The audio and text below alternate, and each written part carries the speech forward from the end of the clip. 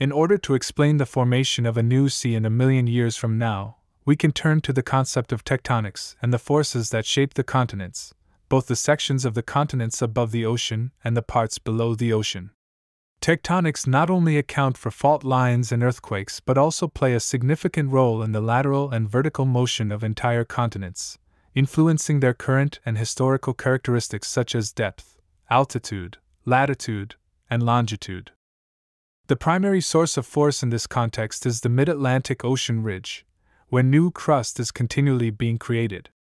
As the African continental crust is pushed on one side and resisted on the other, it experiences various pivot points, points of upthrust, and angles of elevation across its structure.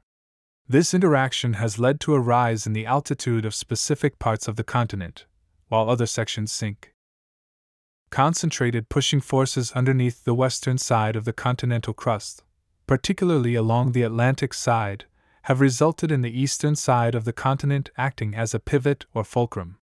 This resistance to compression forces, combined with interactions with other continental crust on the eastern side, has led to the formation of the Rift Valley at the eastern corner of the continent. Over millions of years, these tectonic forces have not only elevated the western tip of the continent and created the Rift Valley at its eastern tip, but have also caused significant changes across the continent as a whole. Lakes have formed, animal migration patterns have been altered, and the courses of rivers and waterways, including the Nile and its historical tributaries, have been transformed. The Sahara Desert, for example, was once a vast grassland savanna similar to the Serengeti in East Africa. The region had lakes, rivers, and forests that attracted large animals such as elephants, which is why ancient maps often depicted herds of elephants, lions, and river birds along the western Sahara. These tectonic forces also affected the flow of the Nile tributaries, redirecting them away from the mega lakes that lay beneath the sands of the Sahara. In a similar context across South America, the presence of marine fossils such as dolphins and seahorses in the Amazon River, as well as whale and seahorse fossils in Bolivian salt lakes that exist within the high altitudes of the Andes Mountains, indicates that, like the African continent, sections of the South American continents was once at much lower elevations, but rose as the entire continent was pushed toward the planetary crust that lines the Pacific Ocean. The rise of the African and South American continents over millions of years can be attributed to the tectonic activities along the mid-Atlantic Ocean ridge, which simultaneously pushed both land masses upward. The African continent has undergone warping, twisting, and contortion due to opposing tectonic forces that engage in a constant tug-of-war across its structure.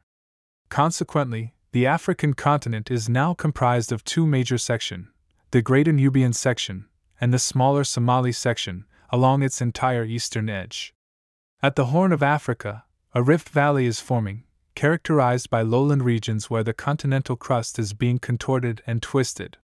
In this case, the eastern section of the Nubian continental crust is sinking, which is also tilting parts of the Somali sections of the crust, and pressing it up against the much larger Indian and Arabian section of the Asian continental crust.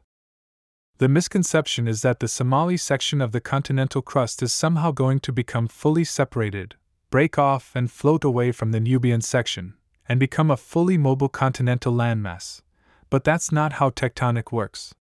So, as this continues, even at a rate of a few centimeters per year, over a few thousand years, parts of Ethiopia, Kenya, and Tanzania will begin to flood, and the creation of a new sea will emerge.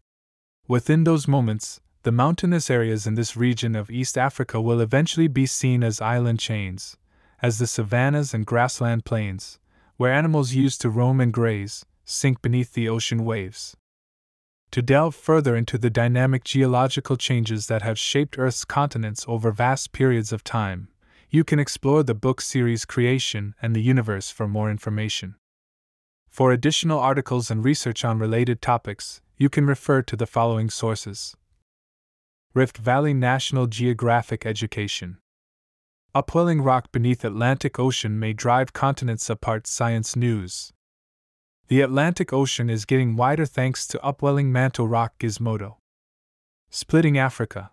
What happens when a continent breaks apart? The Conversation. Thanks again for watching. Please subscribe.